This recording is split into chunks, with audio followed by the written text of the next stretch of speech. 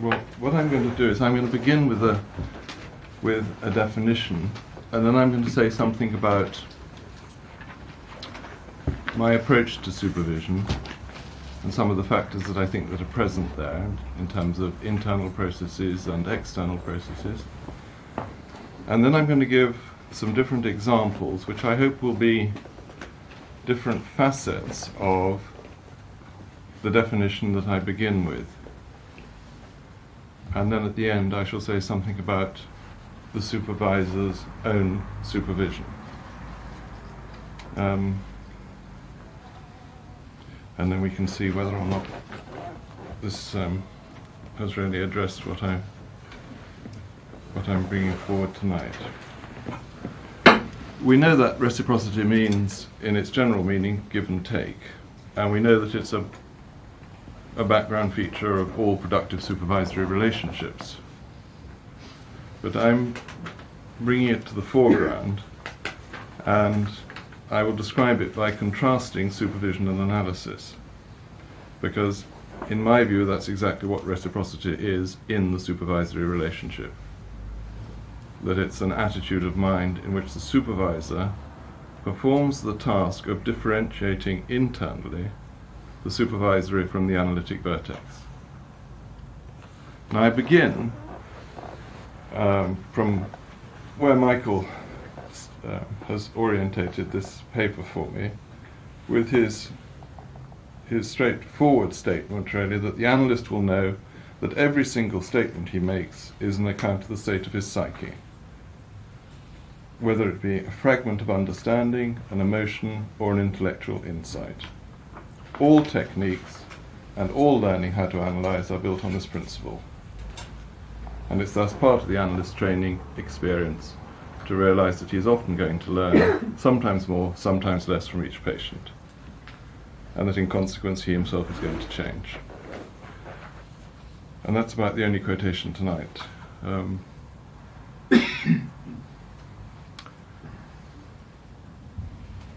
I have this as a principle in the back of my mind as I'm working analytically, but I have it in the back of my mind when I'm working as a supervisor as well. What do I think the essence of supervision is? I think that it is a space for thinking, and by that I mean that it is both clinical and didactic. And it's a space which has a certain quality of attention, not dissimilar to analysis, in that the communications are being thought about from the position of multiple vertices.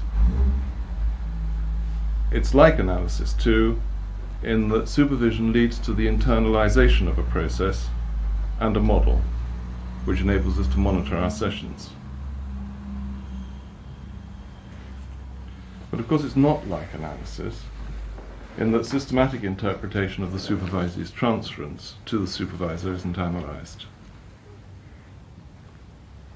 Now, I said at the beginning that mutuality is a significant constituent of reciprocity, and I've talked about learning from the patient, learning from the supervisee, and learning from the supervisee's patient, all of which happens.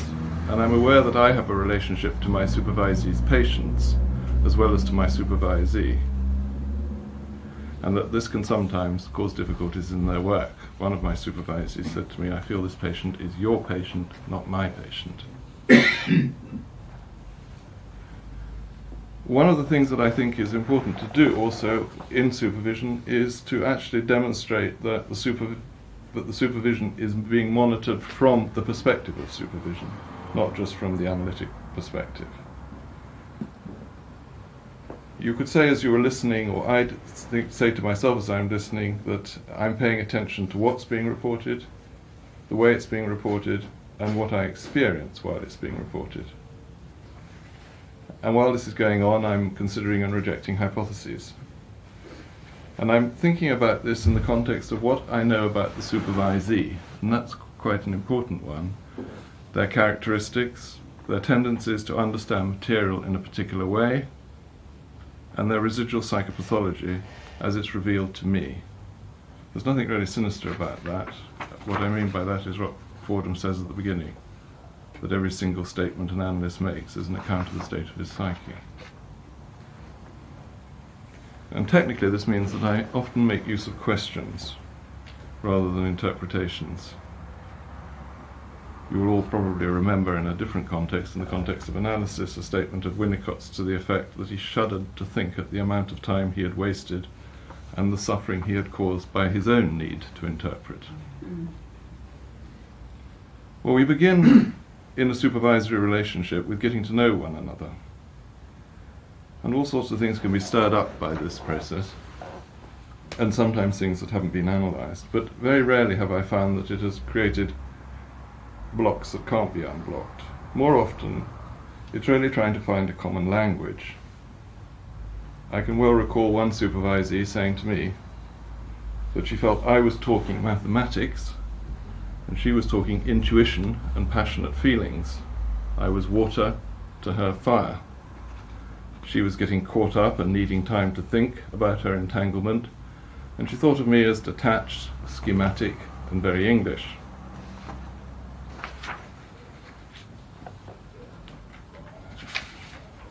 She talked about myths, and I talked about the quality of the patient's internal object.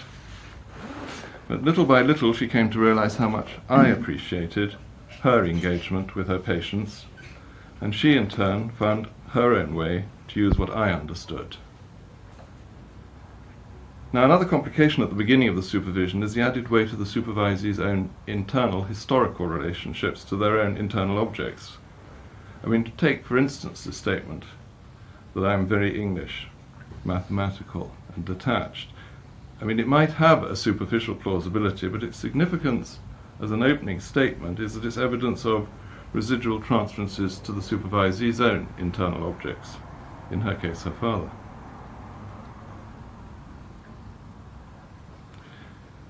The other caution that I think needs to be exercised at the beginning, it may change as it goes on, is the need is not to be too collegial. There's a very good example that Epstein gives of how he started associating to a supervisee's material from material of his own. Said, oh, I've got a patient just like that, and started talking on. And the effect of that was that the supervisee noticed that when he was next with the patient, he was inattentive. And he started associating in the session as to why he was inattentive. And he realized that what he had experienced when his supervisor had started talking about his own material was his own abandonment. The supervisor had left him, left attention on his case, and was starting talking about his own material. And this had actually got into the therapy with his patient. The other thing that I think about at the beginning is what the focus is and how you need to keep the balance between the focus on the supervisee and the focus on the patient.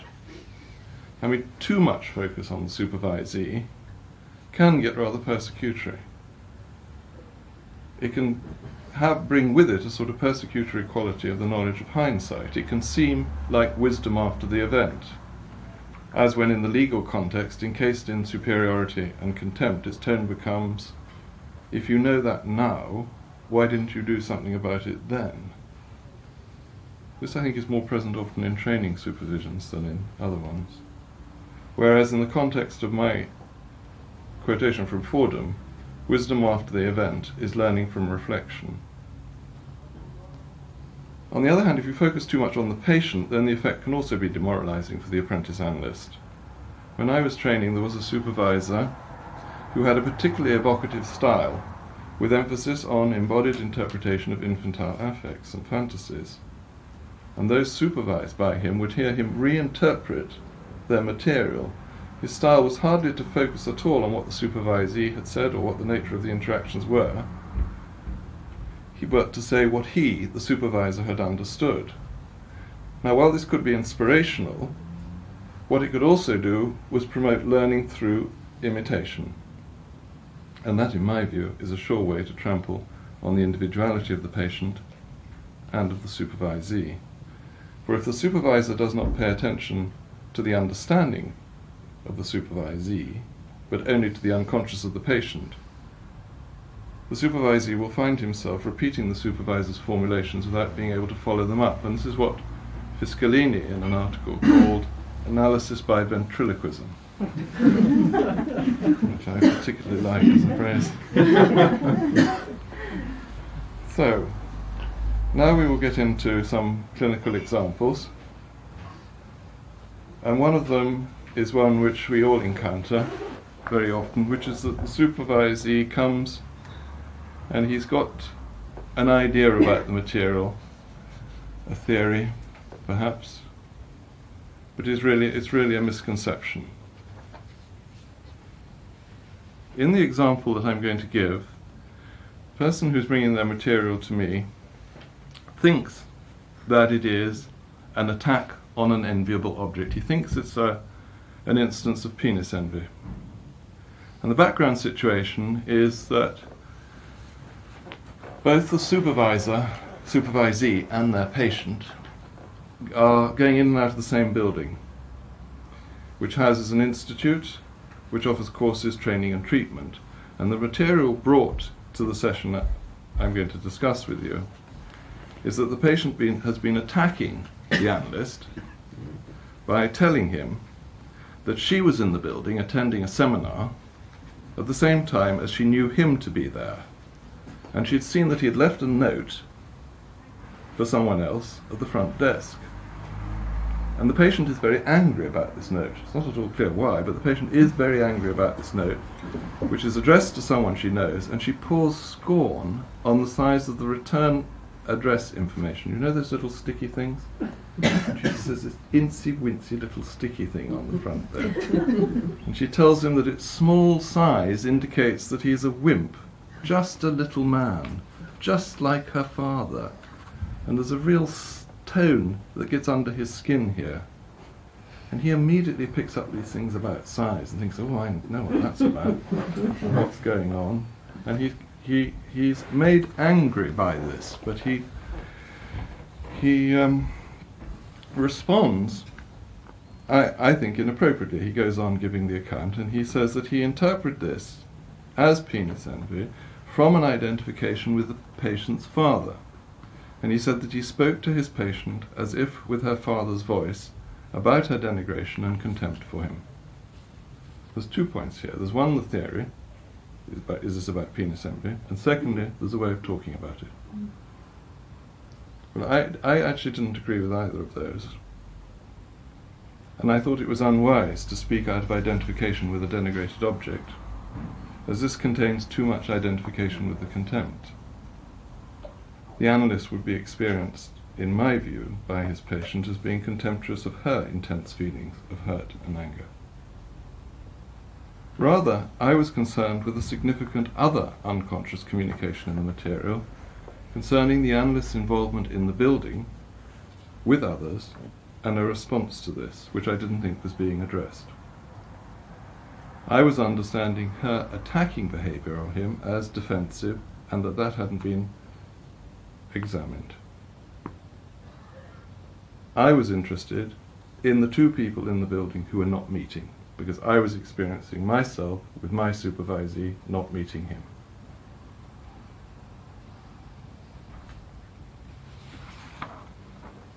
I was wondering, as I was thinking about this and what I was going to say, whether the analyst who's talking to me is feeling in the session that I have an understanding of his patient which he doesn't, and that he's being rather guarded with me.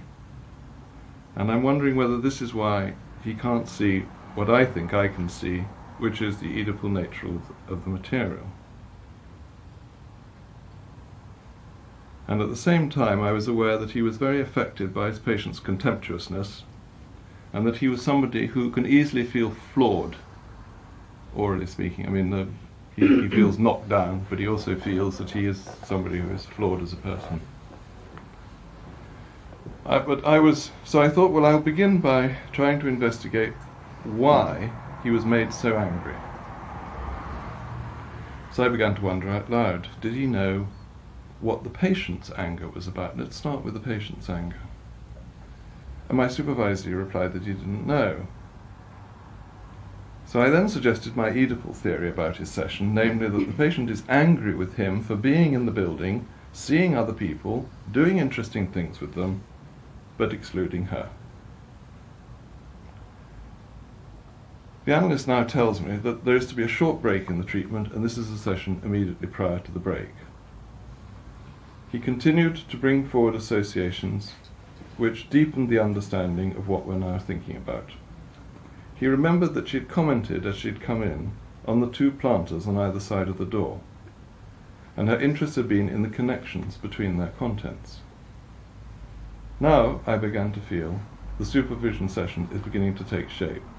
We had an AMPAS, we had a patient who felt misunderstood, and an analyst who knew something wasn't right because he'd spoken out of his anger. Then we had a way of thinking about the AMPAS, the Oedipal theory arising out of the material, which was filtered through the knowledge and history of our relationship, and then he brings his associations to this. So a fertile interaction could begin to occur. The supervisee's further reflection was that his identification with the denigrated object, a bit of his own pathology, prevented him from seeing the Oedipal dynamic. This I didn't comment on, because I strongly disagree with supervisors who tell their supervisees to take such and such a feeling to their analyst. As if, really, because we're analysts, not traffic policemen. Apart from anything else, I think this comment usually indicates some rivalry or unexpressed hostility towards the supervisee's analyst, as if this problem wouldn't have occurred if somebody had done a better job. Hint, hint.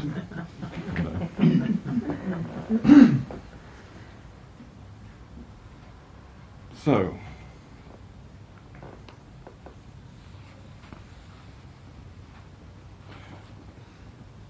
I recognize in this example that his being open and unguarded about the interaction with the patient enabled me to feel into it and to speak out of what I felt. By being receptive to thinking about my alternative suggestion and how I had derived it, he both facilitated further associative exploration of the idea and he elaborated it. I needed his response to work with, and that he could quickly see, once we started on the Oedipal theme, that his previous position was not the significant dynamic of the session we were discussing. This enabled us then to move on to a further aspect of the reciprocity inherent in the supervisory relationship, which I had been developing with him, which was, what is it that happens between him and his patient that he gets embroiled by her in her drama in the way the material demonstrated.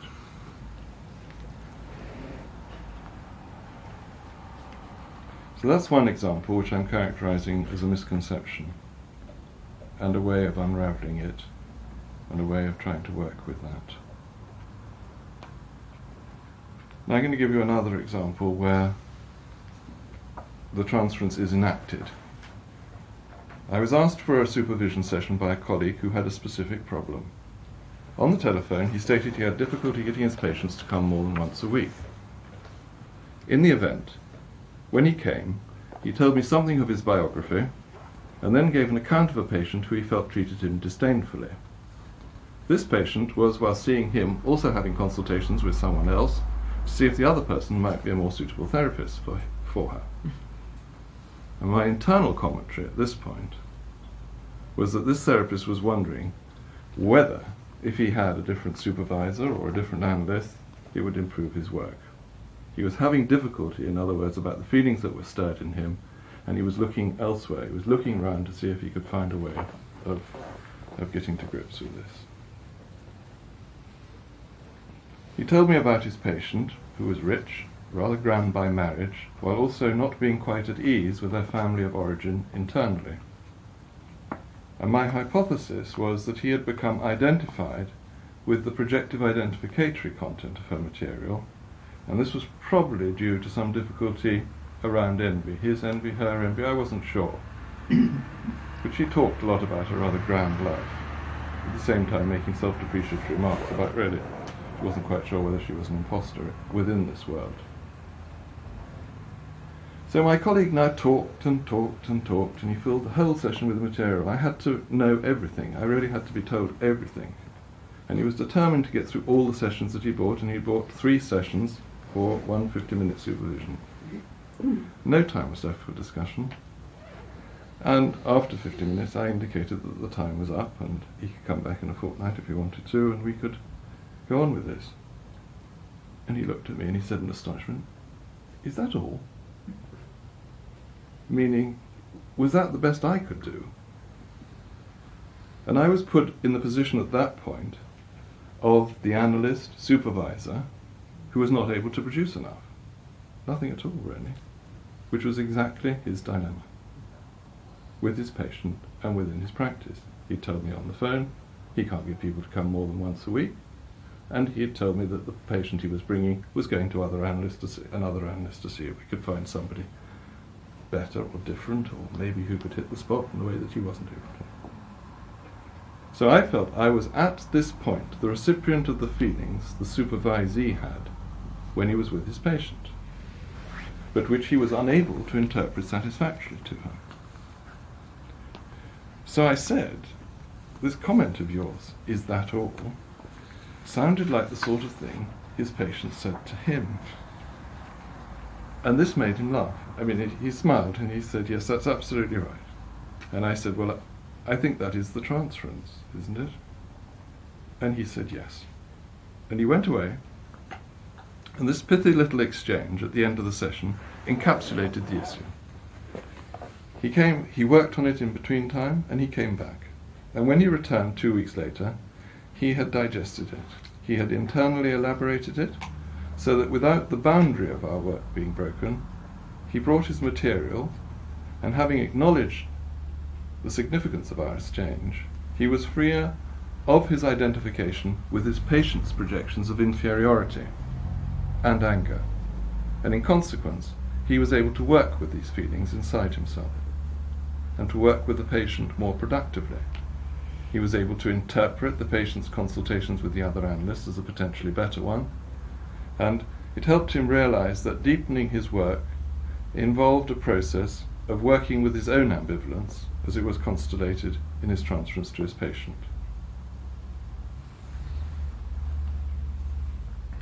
The question here in this transference problem brought to supervision I'll formulate now, here, in relation to us all sitting around here talking about this. If what I'm saying to you now is making you pick holes in what I'm saying, one of the questions you might be asking is, whose problem is this? Is this your problem? Are you feeling rivalrous or envious or hostile? Or is it my problem? Is it my rivalry, my envy, that I'm projecting into you defensively as a way of protecting my own inner object from attack? And my supervisee, this supervisee, was struggling with just this problem.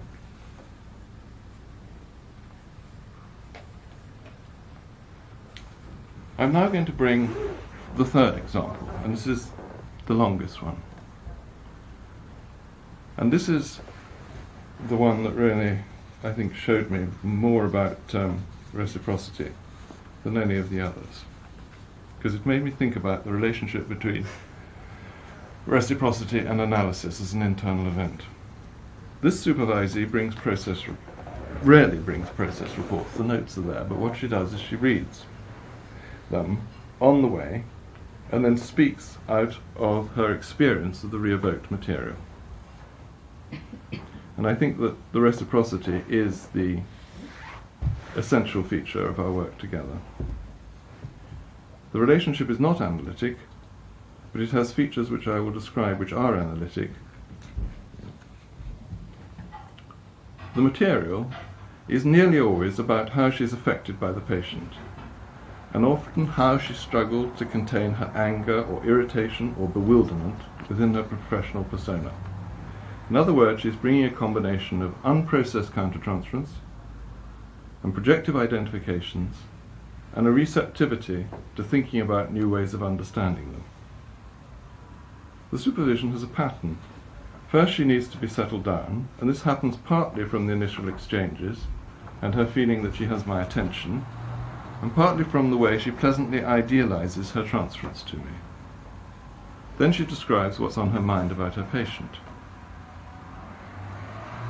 My supervisee begins the meeting by saying how desperate she is feeling about a borderline patient who is screaming at her in the session that she, the therapist, is evading the big issue, which is that the patient insists on knowing whether she fancies her.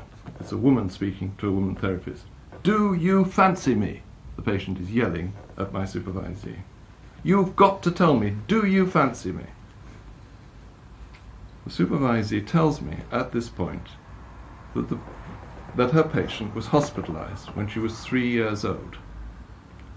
Her parents didn't visit, and the patient's parents' marriage was one where father screamed at and physically assaulted mother, usually when he was under the influence of alcohol.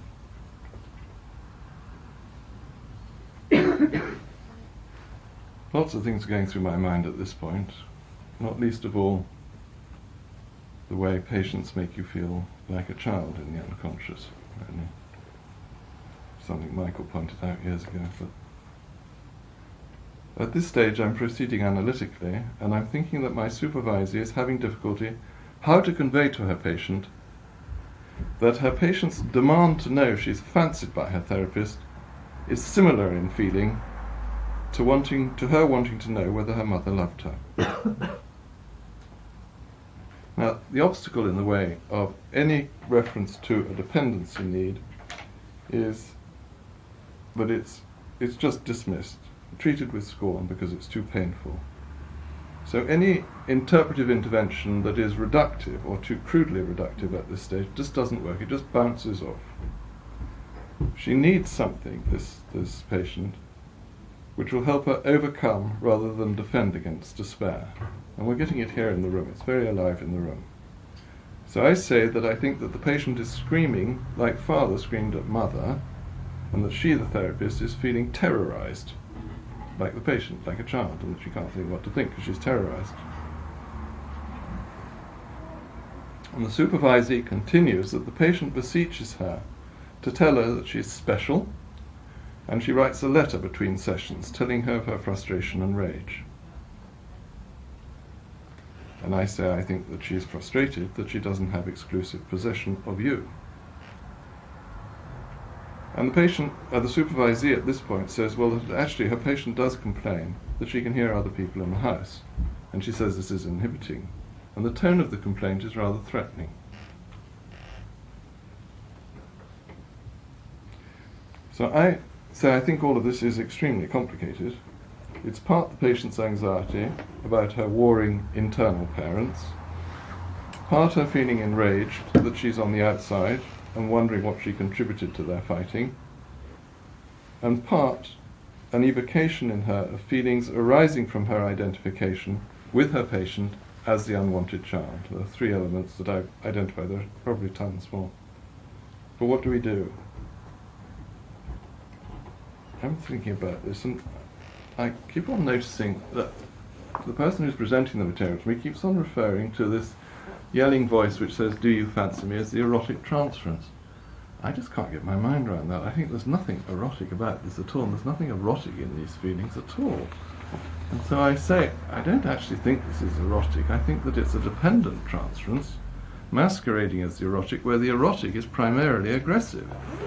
And this is the nature of the transference here at this point. It's very aggressive and angry she is. There's not an erotic constituent as you would usually understand that. I say that I think this patient is furious that she needs her analysis and that the technical problem at this stage is to see the attack as a defense and analyze the defense and what's being defended against, especially the latter. I'm struck also by the tyrannical nature of the request. And so I initiate a discussion at this point about the age of the tyrant and the difficulty of thinking when being yelled at. And I recall the experience of containing the tyrant, of staying close but not giving in to threats. I'm imagining that the person is now a child and not this huge patient as we've heard. And I know that the supervisee has had children and brought up children and is familiar with children having tantrums. And I am trying to conceptualize the behavior as emanating from a childlike part of the self and describe what I imagine a 3-year-old would be feeling when left in hospital and mother doesn't come to visit.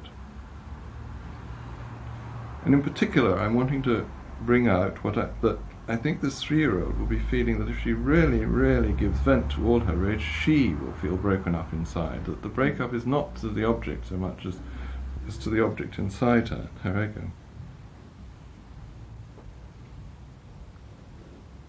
Now this brings relief to the therapist in the session who I'm talking to, who can now think about the nature of her patient's insistence that she should become her lover. Do you fancy me? And I have in mind that the therapist's problem with this patient derives in part from an identification that she has with the patient at this point. Why does this bring relief? Well, I could say, well, we've conceptualized the material within the transference, but you might well ask, well, which transference? Because there are a lot of transferences going on here. What I think happens is that in a sense, the exchanges that have happened between us has the feature of a form of auxiliary analysis, where I am showing her how she would like to be with her patient and how she is feeling like her patient at the same time. And this is this exchange takes place in an atmosphere of familiarity, benevolence, acceptance of these as present here in a non-judgmental atmosphere. And we agree that the patient's feelings about her object are subject to fierce ambivalent pools of love and hate, and that these are regressive. We agree she needs to create in the transference an idealized object as part of a reparation, and I'm wondering whether she realizes that this is what in part happens here with me. And we agree that at some point the patient's denial of the loving aspects of the parent's intercourse, they are characterized only in the patient's mind as damagingly warring, has to be examined in the context of the patient's insistence that she, the patient, can supply to the therapist everything she needs, which is a reversal of what she actually wants to happen, namely that she should have the exclusive maternal attention of her therapist.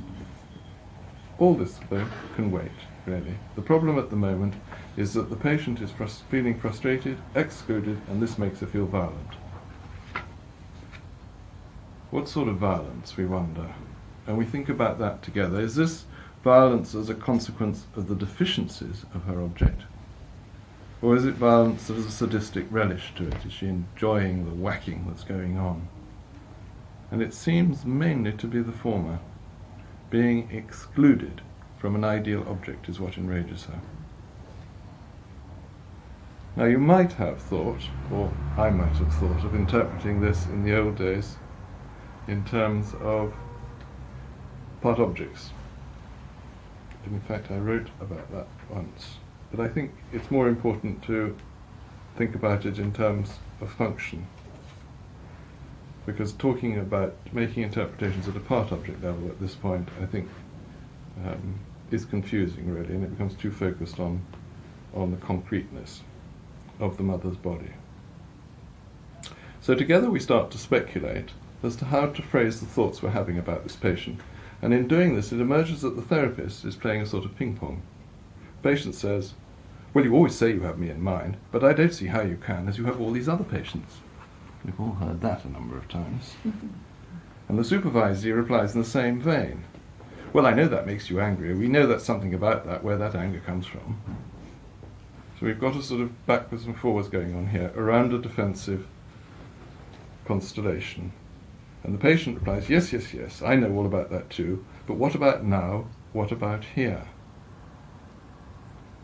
And I suggest at this point to the supervisory that what she is not hearing is the statement the patient is making about the deficiencies in her object. That she's very frightened of being left, that she's armouring herself against the ending of the session by creating a retaliatory atmosphere so she can storm out and feel protected from any feelings of loss.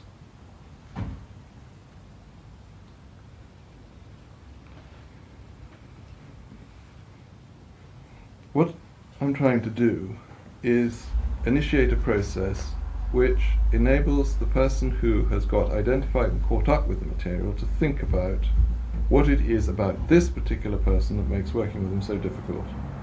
And as you can probably see from what I've described, there is an underlying meshing of the patient's drama and the person presenting it.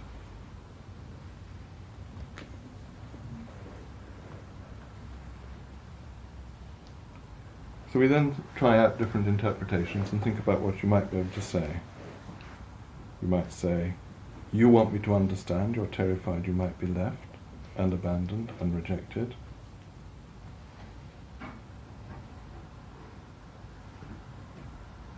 And I continue that depending on how this is received, and assuming that it has helped to diminish the yelling, it might not have done, gradually one can begin to add in references to her rage and frustration and its effects on her own inner world, namely that she feels broken up by it.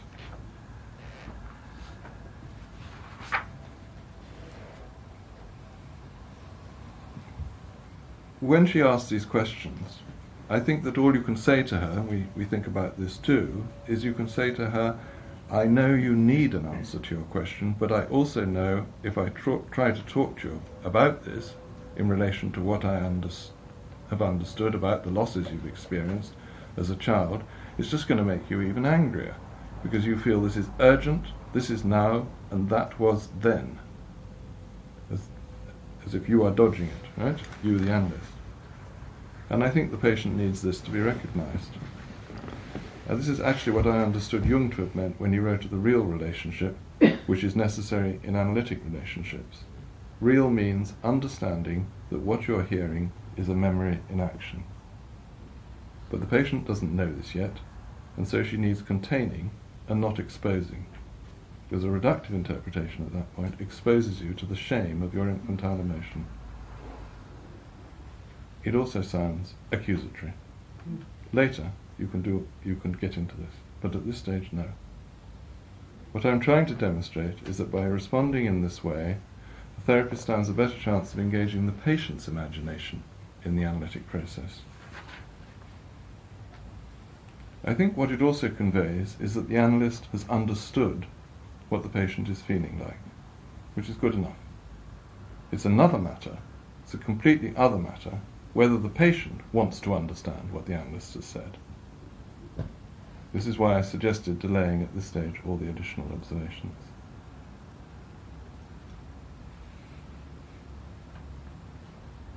I'm particularly keen not to make borderline patients feel that their situation is entirely of their own making or due to their own nature. In this instance, that she was put in hospital because she was unliked and forgotten about, and not visited because she was so intrinsically unlikable. Interpretations directed towards these feelings are deeply demoralizing and ego-weakening and destructive of the development of the resources within patients to cope with living with our own mind, And we all know how difficult it is living with our own minds. You certainly don't want your analyst to make it any worse. In reflecting on the supervisee's contribution to the process of developing the analysis through supervision, I note that she uninhibitedly brings her feelings and her difficulties in her thinking. She listens and interacts with me, and this is a dialogue between us which has the characteristics of an inner dialogue, with my being able to articulate what she's really pre-conscious of. And to some extent her transference to me reflects the transference in her case. What is inaccessible and strongly desired is idealized, and this protects dependent and denigratory feelings.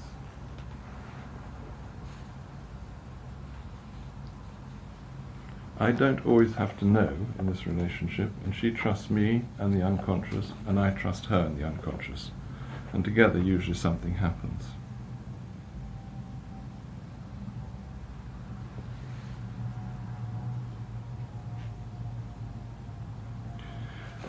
That's the example which, because I was proceeding analytically, but not intervening analytically, helped me think about what I'm calling reciprocity, which is based on an analytic process, but invokes the clinical and the didactic in what you give expression to, rather than the interpretive. Now, there are many ways in which a supervisee can use a supervisor, especially when the supervisee's material is very intense and painful. And the example I'm going to give now is an example where the person who is bringing material to me is really very upset by it, and the atmosphere is extremely intense, and I'm the recipient of very strong feelings. And what I understand my task to be as this is going on, because clearly the problem is how do you think with all this intense emotion, is to try and re-describe this out of my own experience of it. The material that I'm being brought is very uncomfortable. The patient is talking about how affected she has been. The supervisor is reporting that her patient is talking about how affected she has been by a friend of hers telling her that she locked her little girl in her bedroom at night because she wanders about. And the patient is upset, and the supervisor is upset too with this account. And I am affected by the emotional atmosphere as well. But my task is to bring out how the horrific nature of the story, which we can all imagine ourselves into, of a frightened little girl being locked into her room at night so that she's not a nuisance to her mother, can distract us from the analytic communication. For what I have understood from my listening and my distress is that the patient is feeling locked out and frightened and misunderstood in a vulnerable and childlike part of herself. In addition, she wanted her analyst, my supervisee, to know that she is ashamed to think that she has been a damaging parent herself. It's quite a big gob of material, that, really, in just that little exchange, with complicated and painful and rather shameful feelings. In the context of the transience in the session, I thought it was my job to formulate this and point to where the supervisee has allowed herself to become so emotionally involved in the horror story of the imprisoned child that she's not been able to hear the patient's communication. In my view, the patient is telling her that she feels that she could have been a mother who did not understand her child, and that she is frightened the therapist might not understand her own childlike terrors, which are related to her feelings of being locked in and locked out. And there's probably behind this, I'm speculating at this stage, some terrifying primal scene fantasy. But this is a long way down the line. So my task and reciprocity come together in my effort to demonstrate the capacity to think analytically, which I hope is going to be internalized, while being affected emotionally, and thereby to enable the supervisee to introject this.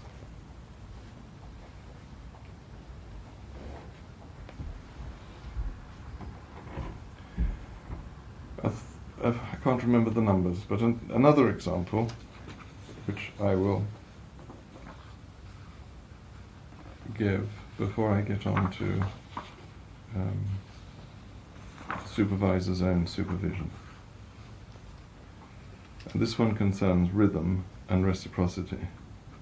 Because one of the things that I'm sure we've all noticed in our interactions with supervisees, whether you're a supervisor, supervisee, or both, is the way in which the rhythm of the exchanges is closely related to the material. Thus, when the supervisee is very anxious about what is going on, the supervisor becomes more active in trying to help contain the experience and makes more proposals and suggested formulations.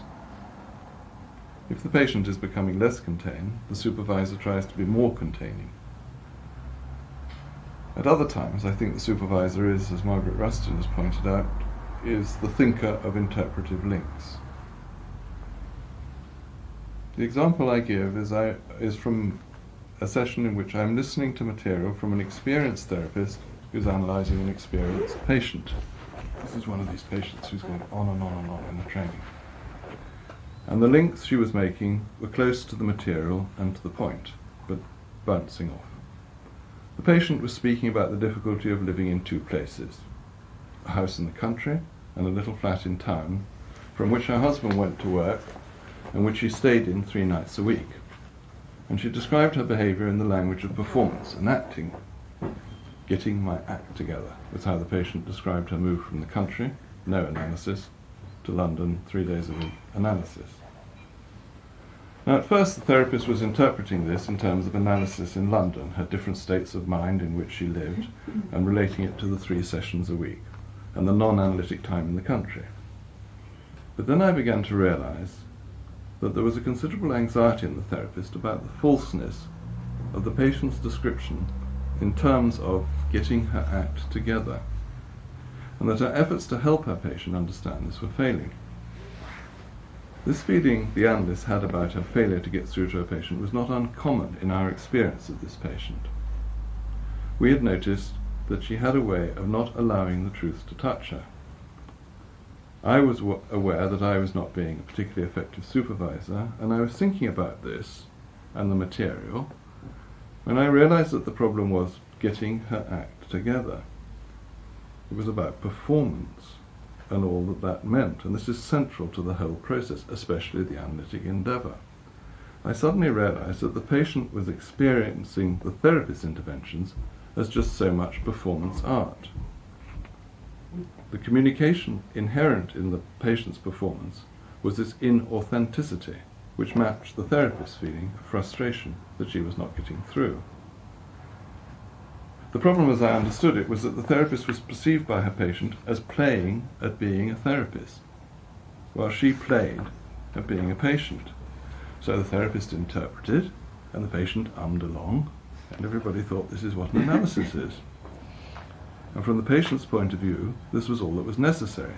Each was in role, and the truth remained in the hands of an unseen author, who did not need to be consulted. Nothing else had to happen. All the terms of the analysis were being met. The therapist spoke, the patient responded, not by letting words, feelings, images settle on her mind, not by savouring nor digesting, but by tasting, pushing away. The act of serving up the interpretation was the therapy. Cue, you make an interpretation. I speak, cue, you make an interpretation. She didn't have to make any commitment, this patient, to what was said, just as she did not have to make any commitment to her own feelings, nor any commitment to the consequences of recognizing what the implications of certain truths were. Once I grasped this, I could barely contain my enthusiasm for this idea. I elaborated at length and became active and descriptive and so on and so on and so on. That's the example of the rhythm backwards and forwards and deriving out of your own countertransference, really, what's going on. What about the supervisor's own supervision? Some of you may recall an example I described from Fordham's practice, in which he persisted in interpreting to a young boy in analysis with him that the boy thought that Fordham was stupid. And he kept on making interpretations to this boy, saying, you think I'm stupid to say this, don't you? You really think it's a stupid idea. You think I'm just one of these stupid analysts who says these stupid things. And the boy kept on saying, no, he was absolutely appalled that this man was using the word stupid and saying this to him, and he was getting flustered and embarrassed. Fordham thought about this afterwards. My aggression against this boy had interfered with my getting to understand what was going on in his mind. I had misinterpreted the child's feelings, replacing more subtle ones by a cruder statement, owing to the repression of memories relevant to a particular period of my own childhood. At that period in my childhood, I used to attack my mother, calling her stupid, a word I had repeated in my transference interpretations to John. Evidently, I had identified with the memory images, and John had represented myself as a child, while I, ceasing to be the analyst, represented my mother. Well, I think that's actually rather a remarkable bit of self-analysis, and I don't know that we're all quite up to that, but I think what it does encourage us to do is to listen very, very carefully to what your patients say to you and how they reply to you. especially when they disagree with you. Because Fordham, in this analysis of his own response, was respecting his patient's defensive responses and thinking, there's something in this, I just haven't understood it. And when he realized what he had said was wrong, although he didn't know it at the time, that it was arising from his own attacks on his own maternal object, which he had projected into his patient. He knew that even if what he had thought was right, the way he was saying it was wrong, and it had encountered this resistance. There's one other example that I want to give about taking your own work as a supervisor to a supervisor. And it's an example really about, again, listening to the language and thinking about what your patients say to you.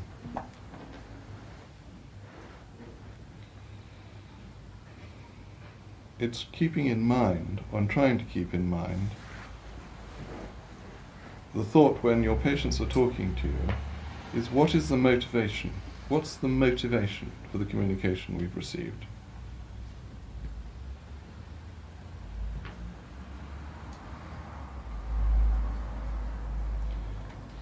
The example I'm going to give is from Anne Alvarez's work, where she realized that she was treating borderline patients to the same sorts of interpretations that she brought to neurotic patients. She realized that the neurotic patients had enough ego to cope with the unmasking quality of interpretations which were intended to reveal the depression behind the defense, and the approach necessary for a borderline patient whose defenses are less manic and paranoid but carry elements basic for development. Sorry, that sounds come out gobbledygook. In this critique, she distinguished between the grammar of interpretation, appropriate for neurotic patients, who have enough ego to cope with the unmasking quality of interpretations intended to reveal the depression behind the defense, and the approach necessary for the borderline patient, whose defenses are less manic and paranoid, but carry elements basic for development. In other words, she's understanding in the borderline patient that the defenses seem more like attempts on the patient's part to recover from and overcome states of despair. So she's taking her work to one of her supervisors.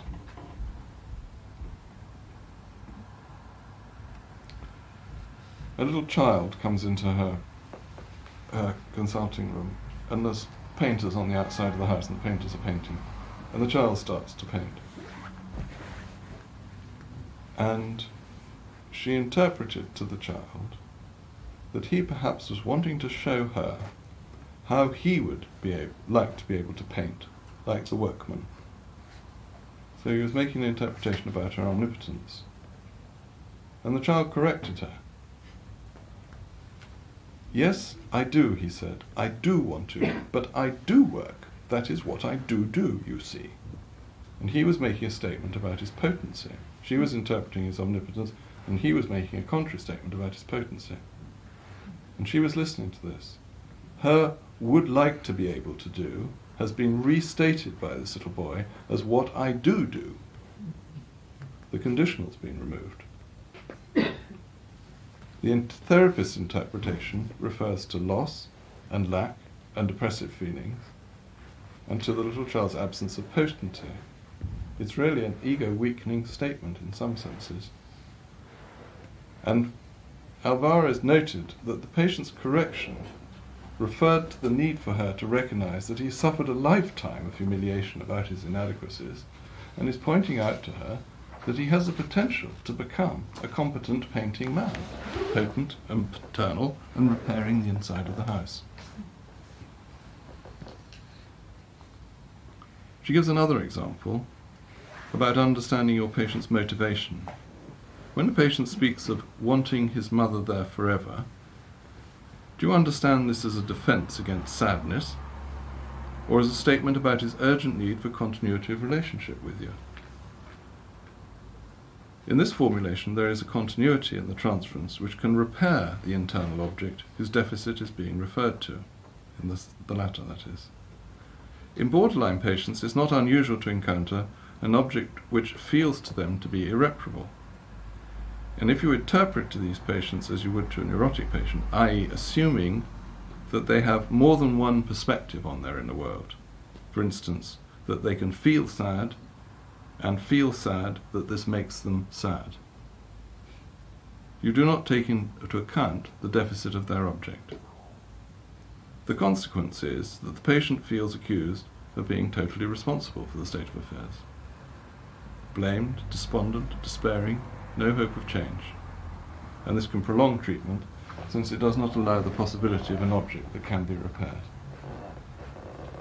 This came out of her reflections on how she interpreted and how she taught other people to interpret.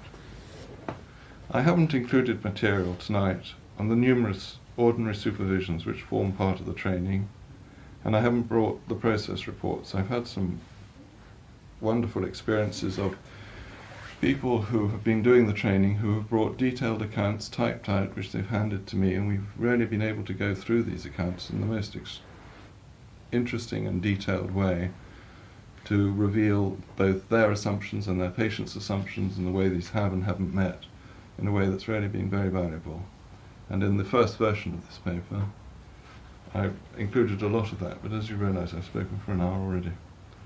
So what I would like to say briefly is that while I think these detailed reports are very valuable and do bring really hone your observational skills, I'm sorry not to have been able to include them tonight. What I have identified as elements in the reciprocal relationship of the therapist and supervisor focus on the deployment of analytic skills in indirect and non-interpretive ways, which I think are based on trust and motivated by a non-judgmental goodwill towards the enterprise. And that's what I've tried to demonstrate in this. At this point I'm going to leave and throw it open for discussion. I'm sorry there's rather a lot in all of that. Thank you. Matt. Thank you.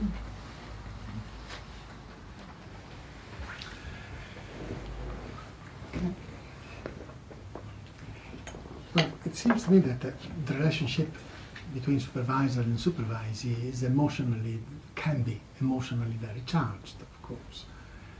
And there are transferences and counter-transferences going on. For example, you might be, your supervisee might be the little girl who is locked in a separate room, or she might feel that she acts supervision in her relationship with her supervisor. But my problem, what I would like to understand or to explore is how, when these transferences come up, how appropriate is it to interpret them?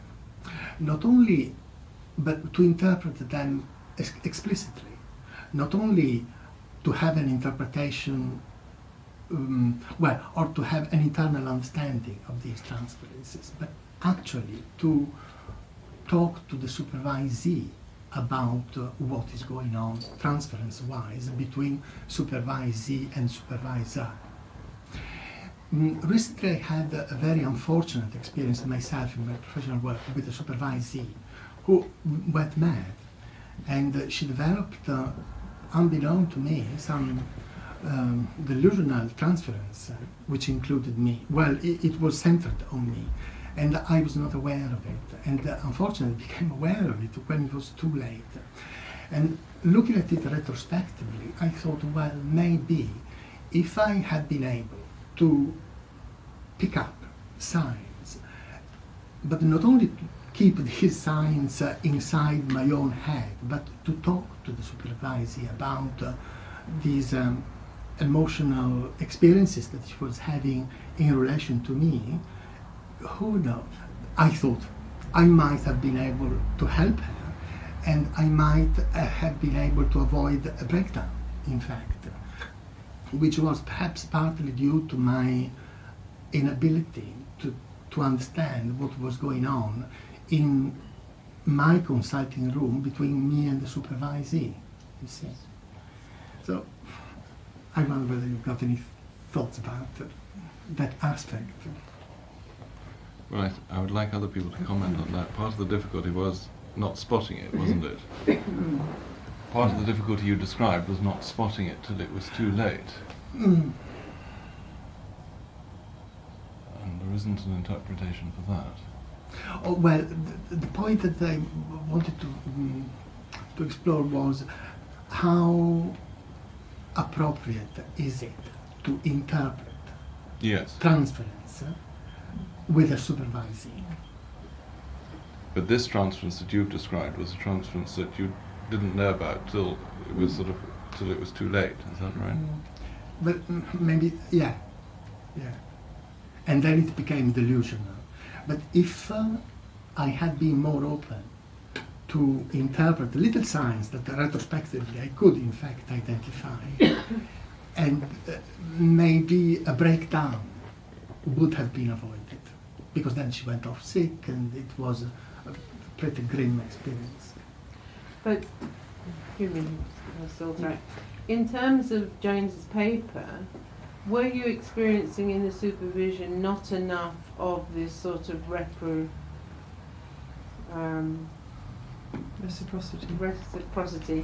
that the supervisee was either passive or idealising you too much, or, I mean, what were the clues that you might have got? Because, I mean, that in a way, isn't it, that what one has to think about is what is the nature of the exchange that's going on between the supervisor and the supervisee, and that one, sometimes it's brought to attention if you feel that this is interfering with how the supervisee can work. So if you've got a supervisee who's idealising what you say and is actually passive, then that is in the work as well. So that then some way you've got to get to grips with that. I mean, you may try and work at it through their work with the patient, but you may have to bring it up. But, I mean, was it feeling like a good exchange in supervision or not? Well, it seemed to, but certainly there was that kind of idealization that you mentioned. And maybe, but you see, the therapist was also being idealized by the patient. And if I was able, in fact, to point out the transference implication that was going on between supervisee and supervisor, including that idealization, maybe the whole process would have been better. But my attitude was, well, I can't interpret with my supervisee, because she's got her own therapist. She will sort these things out. So but I was. Were you interpreting to your supervisee that his or her patient was idealizing her? Yes. So the focus was on what is going on between patient and therapist, but another focus of what was going on between supervisee and supervisor wasn't really dealt with in a way that I wonder whether should have been dealt with more closely. Yes, I would have thought that the measure of that has just been said, really, is because I think the problem of a split transference usually comes in the form of preventing the two of you from working on looking at the patient-therapist relationship. That there's too much emotion in the here and now relationship. So that it would seem to me that it's appropriate to address that in order to get back into a working relationship. Because if you're not able to supervise because there's too much emotion in the here and now, then somehow or the other that has to be addressed, it seems to me, in order to get back to a working one. And of course, if you're addressing it and it's looking increasingly like it's not going to get back, then obviously other measures have to be taken. But it would seem to me that that's the measure if there's something preventing the supervision from taking place, then it needs to be addressed. Mm. The way you have written in your paper, and I think particularly earlier on, you were talking about not making interpretations and asking a question. Mhm. Maybe you would have asked a question Mm. as a Well- way of not making an interpretation. Well, yes, the example I gave was a little one, wasn't it, where the person spoke all the time and then said to me in rather an upset voice, "Is that all?" And they'd immediately got into the transference of their patient with Yes. me. So by just saying, well, I wondered whether that observation is that all, that feeling that you have, you know, that I really haven't produced very much after this 50 minutes and whatever my fee is, right, was, you know, the nub of the matter. Yes, yes, Mhm. you can see that. Mm. You did interpret the transcripts. It's not really an Well, interpretation, is it? Well, maybe. That's No, I think you were doing this very thing. I think you were addressing the here and now problem Yeah. as a way of getting back to the work, To which work. is what Which what happened. What happened, yes. Mm.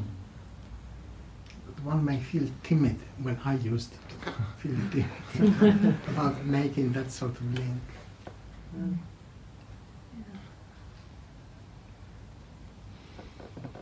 Yes, well, I think we should all feel timid about it, actually.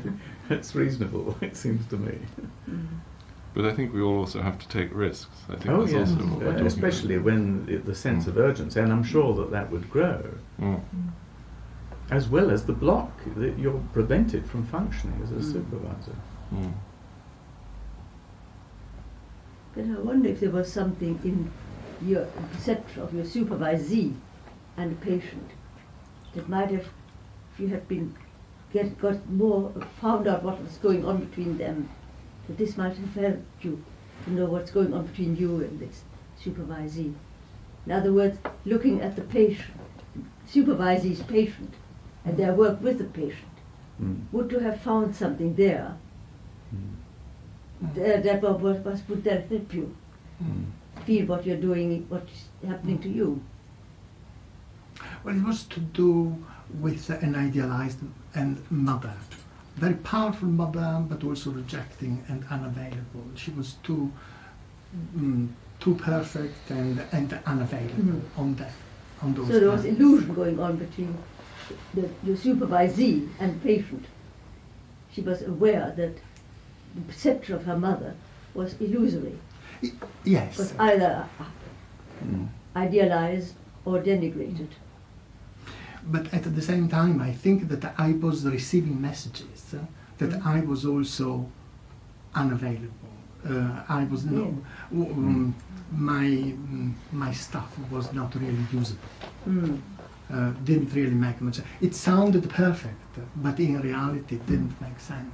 But you see, I think that this, I mean, what Rosemary's talking about, it seems to me, is the parallel process and how we can use that. And when you recognise a parallel process, you can use it and it's received. But if it's not received, then you know that you're dealing with another problem. I mean, I remember Louis talking about this as a split transference where the supervisee saw the patient as a springboard into their own psychology. And that was what the supervisee focused on the whole time, was their own psychology, which was, they were, in other words, insisting on Louis being the analyst. And that had to be addressed another way, because that wasn't a parallel process, whereas I think what you're describing is. And you can usually make use of that. Yes.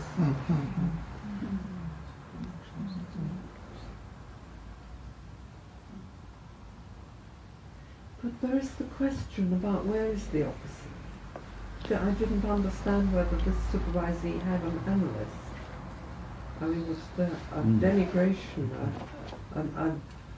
as it were, a parallel failure of an opposite kind going on somewhere else? Which I think is very paralysing. If you can't get hold of the hatred, it's very hard to deal with the idealisation.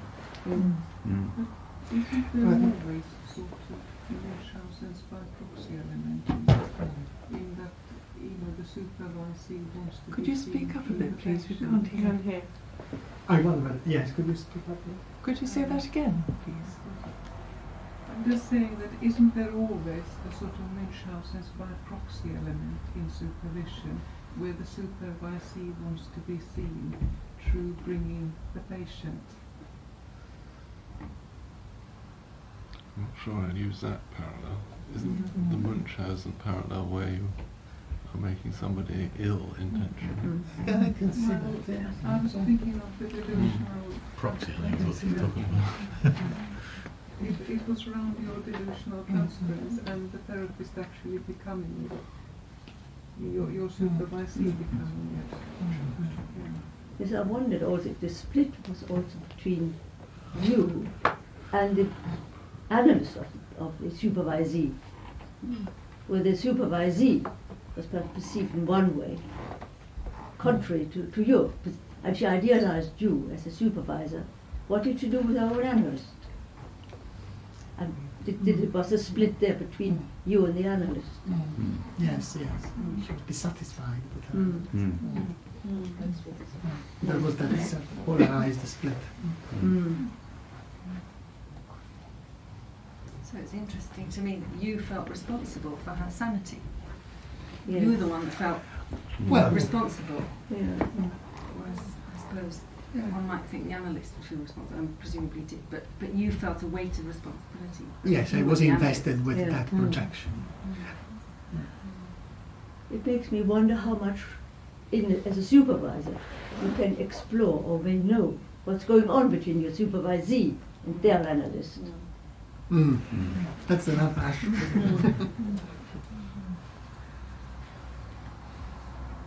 Do you have some ideas about that? No? Yes. What? No. Rosemary, do you have some ideas about that? That's a very... it's like dropping a pebble in a pool, that. Can you explore the supervisee's relationship with their own analyst, was the question But you that's asked. the problem. Yeah. As a Do you- supervisor, Do you think you can? well, it depends on what goes on between you and, I don't know. Obviously, we can't know too much, or we don't usually want to know much about it, because we keep saying we mustn't tell you take your stuff to your analyst. So we know nothing, perhaps much, about the analysis of our supervisee. And how do we go around that one? But Well, one of the things that I was saying was I thought we did. I thought we did discover quite a lot about our supervisee's analysis in the, particularly the, well, perhaps the lacunae of unanalyzed Yes. areas which Yes. come out in the way Yes. they handle material. I think this is an interesting one. I mean, Louis, I remember talking about supervision as being a shared fantasy. That the supervisee has a fantasy about the patient, and the supervisor has a fantasy about the patient, and they share this fantasy together. And I think that the complicated thing is that there are other fantasies, and equally important fantasies are the fantasies about the supervisee's analyst. Yes. And the analyst's fantasies about the supervisors Yes. and what Yes. they're doing. And I think that Michael's comment is well worthwhile listening to here. That our fantasies about other analysts are probably a reflection of our own psyches rather than anything to do with the actual analyst. Well, in the older days, the same training analyst was the therapist's own analyst, wasn't it? Yes, that's right. And there was some sense in that. Well, there was a lot of arrangement. omnipotent sense in it. that brings us back to the paper. Yes. That's right. Lauren, you were going to answer. Well, yes, it was in some way related to what you're speaking about, and something that you made just a brief reference to, which is the impact or the differences in a training supervision, having only more recently come out of the training. I wondered if you could say a bit more, particularly when you were making reference to sort of various Oedipal dynamics, and I wonder whether the whole impact of being in the training with a variety of supervisors, not only the supervisors for your training patients, but often a third supervisor who may or may not be in the society as well as an analyst, and whether you could say a bit about the specialness of that or the difference as you see it. Gosh, well, that is slightly another paper, Lauren. I have tried a little bit to address it from the point of view of the internalisation of the institution in the previous essay that I wrote on this. I would rather other people spoke about that experience of their, because there are many people here who have recently qualified, about their experience of being in the training and how that, I myself notice there's a tremendous difference in working with people who have come because they've gone out there, they've got into a muddle, they've got going in their work, they've got into a muddle, and now they want to come and sit and think and talk about it. It's quite a different atmosphere because there isn't the pass or fail element, there isn't all the other elements that they bring with them to do with the obligation to do this. It's something that they really want to do. I'm not saying that it's all characterised negatively because it's a training, but it's also, you're not necessarily bringing the patient that you want to bring to the supervisor. That's the other factor. Whereas when you choose, you do think, well, I would like to take, I mean, I have quite intentionally taken certain patients to certain people to see whether they could understand them, because I couldn't, and see whether they could. But on the specific thing of the Oedipal content, I think you'd have to give examples, and other people could give examples of that as well, perhaps.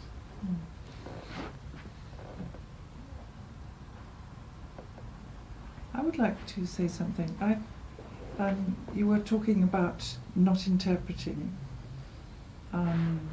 making interpretations or analytical interpretations to the supervisee. But I have a feeling, if I were in supervision with you, which I never have been, that from the way you've been talking, I think I would begin to feel that there was something tacit, a tacit analytical alliance, is what I've written down. I mean, there is something highly analytical, isn't there? But between what, the supervisee and the supervisor? Yes. Transference. The transference. Yes, but it is being analysed. In projection. It's being analysed in projection, that's what I was trying to describe. It's not being analysed systematically and reductively, it's being analysed in projection all the time. So I'm analysing the projection to me in projection in relation to the patient, and we'll get round to it, but I'm not saying, I'm not doing it in relation to But there is analysis going on for the... I mean, well, we're all thinking analytically, aren't we? Yes. We're doing the best we can, anyway, to think analytically. Yes, I mean, even your questions are very potent, and I feel there's going to be a lot of self-examination and self-searching. And yes. Well, I suppose it's interesting, you see, that we are trying to learn all the time about how to supervise, but my observation is that, and I'm sure this must be true, particularly, for example, in our society, where people choose their training supervisors. They're not allocated their training supervisors. I mean, I don't know about James, but I think that I attract certain sorts of trainees because they project certain things into me. So over the years I've had quite a similar range of people, and there's been one central issue which has, brought us up against a wall after a bit, because I think on the whole I tend to attract projectors as being a great mother, So I get that sort of person who comes for, and I'm sure you must attract a different sort of projection. I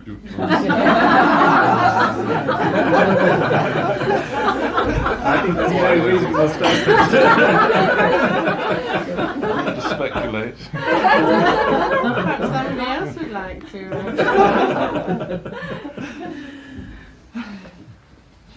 I think the thing that struck me so much is how much, well, one of the things that struck me from your talk was how much the supervisor actually I don't know if I want to say takes on or takes in.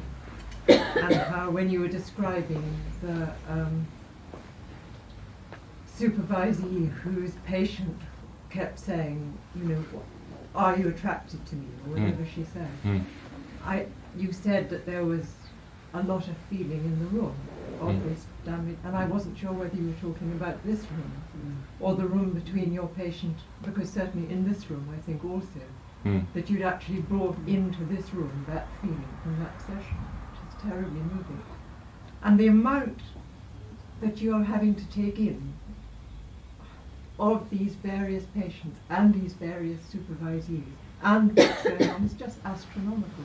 And actually keep inside so that it comes out, goodness knows how much longer after in a room like this, and still that feeling is alive, and still it's there. And there's no question in this really, it's just a statement. But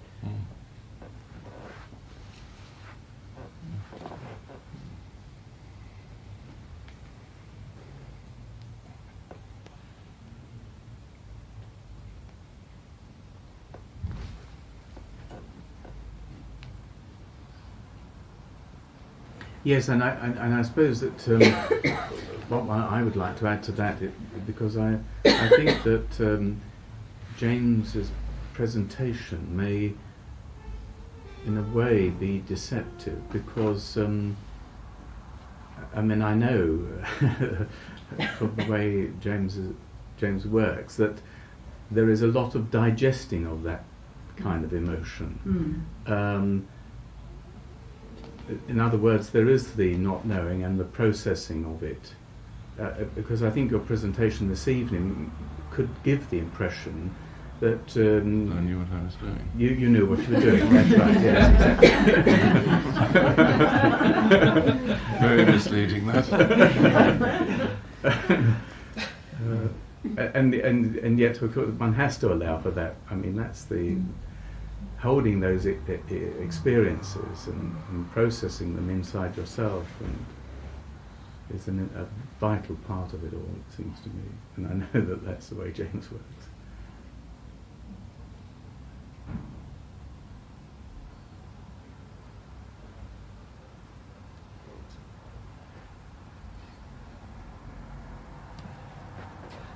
As I understand it, you're saying that much of, or a source of information about the patient comes from the supervisee that you take in and work with analytically, but comment on via comments about the patient, not in a veiled way, but as part of work of supervision. And from Lorenzo's circumstances, I thought that you were saying that there are occasions in which comments would be made about what is received from the supervisee, not in projection about the patient, but direct to the supervisee, and that a risk should be taken. Can you say a bit more about circumstances in which that might be done, or the kind of thinking that might be done about whether that is done not in projection but directly? Yes. Well, the example that comes to mind immediately was somebody who I could tell from what they brought back each week that they were not making very much use of what I was saying. And I had tried the method that I described to you, which was, I wonder why your patient doesn't make any use of what you say to him, and elaborating that theme. And this wasn't getting anywhere. So I did say after a little bit that, do you think we ought to think about the fact that what I say to you, you don't have a very good regard for, and simply take it up directly with me, because I thought, well, otherwise we would just continue wasting our time. And that did help. I mean, the person was in the throes, I didn't know that at the time, of trying to discover whether they really wanted to do this work. And they were in a conflict as to what their real vocation was. They eventually became a priest, but at the time they couldn't make up their mind whether they wanted to be a priest or a therapist. They wanted to get engaged in the pastoral care and helping people, and they had laudable ideals, but they weren't quite sure how to apply them. And I was getting very denigrated as somebody who was being very analytic with their material. But it came, maybe not directly, but it started with a question. It starts with a question as to why do you think your patient doesn't make any use of what you say? And that was your question. That's my question. I start with a question, yes. And to see whether this promotes a reflection, because if anybody's thinking about parallel process, they start thinking, oi oi, what's he saying? You see? He's saying basically it goes in one ear and I don't pay a blind bit of attention, I've got to go to this thing, so I go to it and I do the business and then I clear off again and carry on just the way I've always carried on. And that is inevitably revealed in their contempt, in the little things. You can get little things, a little bit of tardiness, a little bit of lateness with fees, a little bit of this, a little bit, and gradually you build up a picture. All the cues come together into something that you can get a picture of, as you would analytically. It's the same sort of thing. You're working in the same way. But you became more analytic, it seems to me. This was an exceptional example of whether or not to intervene directly. I've also stopped supervision. Where somebody had a delusional transference to me, which was different from your one, but it was saying, I have stopped supervision. I was going to ask about ending supervision. Well, that was stopping. Ending a supervision is different, I think. Yes. Yeah. Could you talk a bit about that? That's quite difficult. 3 minutes. 3 minutes.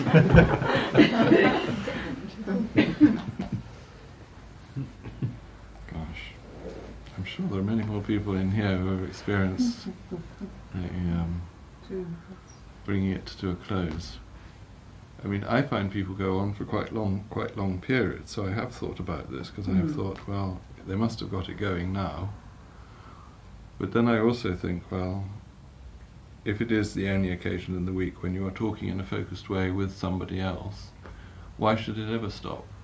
So what the question then becomes for me is, has this person learned all they can learn from me? And when we're talking about ending, are we talking about changing? Are we talking about having a break and going to someone else?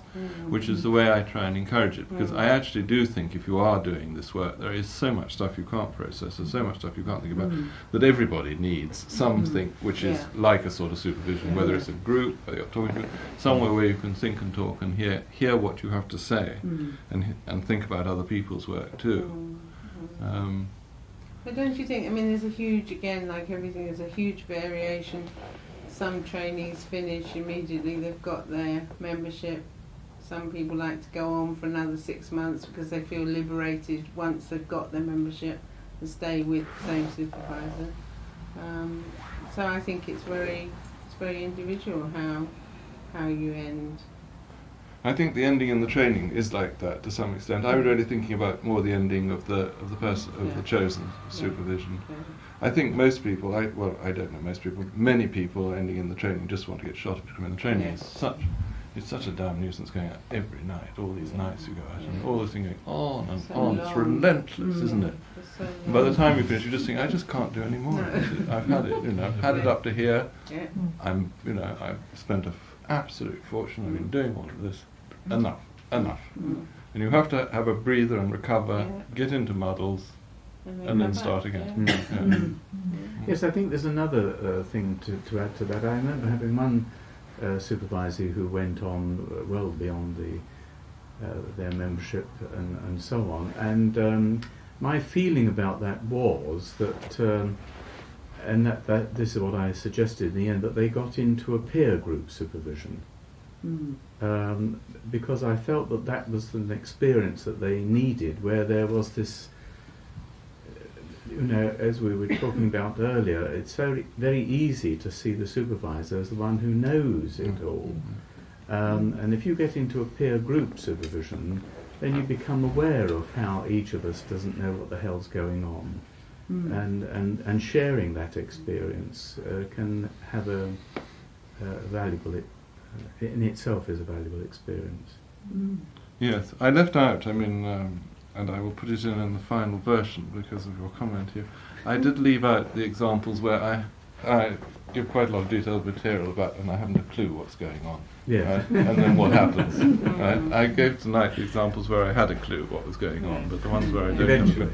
Eventually. Yeah. Well, I think it's time to stop. Thank you very much for a very rich paper. I think there's a great deal in it, and I think probably it will take time to be digested. Yes. It's full of complexity. Yeah. Thank you very much. Yeah.